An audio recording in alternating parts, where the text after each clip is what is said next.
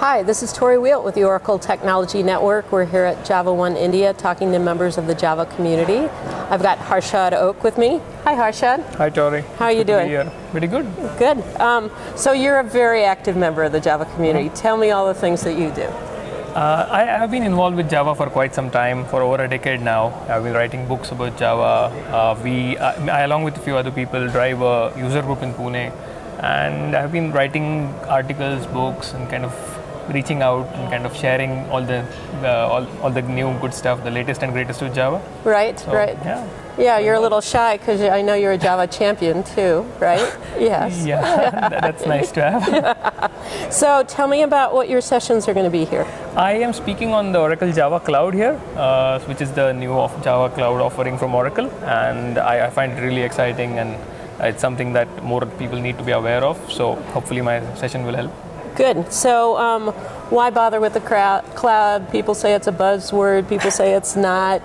What things can the cloud do for a developer? Actually, I think the cloud is now past that stage of being a buzzword. It's more of maturing. So even if you look at search trends, you will find that people are now accepting the cloud, and there are real solutions available in the cloud. So actually now we are in a stage where people have accepted the benefits of cloud and kind of moved to actually adopting it. So the primary benefit of the cloud, as kind of any would be aware, is that you don't have to do all the stuff that you don't want to do. You can just focus on building your product, which is the benefit of using the cloud service from Oracle as well. That is a standards-based service that where you can deploy a normal Java EE application fairly easily in quick time using any of the tools like NetBeans and JDeveloper. So it looks really promising. Okay, and you've worked with it a bit? And yeah. You're writing a book, right? Yeah. So I've been working with it for some time, and now I'm writing a book for Oracle Press about the Java Cloud. So, yeah. Yeah. So what have you seen that's been interesting about it for Java developers? At JavaOne this time? Yeah. I think the best part is that Java continues to stay strong and robust. So Java has gone through some rough times over the past few years, but it continues to stay strong. It continues to move forward. Not just Java, but Java EE as well. So although I don't see anything radical or anything very different, but just the thing that is moving forward, and there's definite progress and definite robustness in the platform, and the strength of the platform continues to be there. I think that's something that developers definitely want from Java, and that is there. So tell me if there's, I don't know if there's such thing as an Indian Java developer community, but what do you see where you are? Is there a lot of activity, or people busy working, or tell me what it's like. Give me a flavor.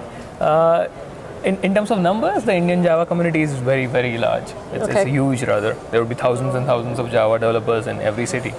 But in terms of activity, probably there's some work to be done. So there are a few groups across some cities in India, and we have occasional meets and stuff, but the participation isn't as much as we would like, but it's improving. It eventually get there. Okay, well, good. So I know you can go out to java.net if you're interested, right, in joining a jug, and there's a big map, and you can take a look and see if there's one in your city. So tell me some of the activities you've done at your jug lately.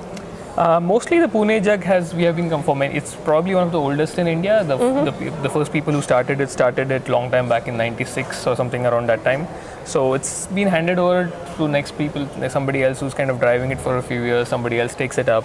It's mostly around user meets, monthly meets, interactions over email, and that's kind of been the primary focus of the user group in Pune.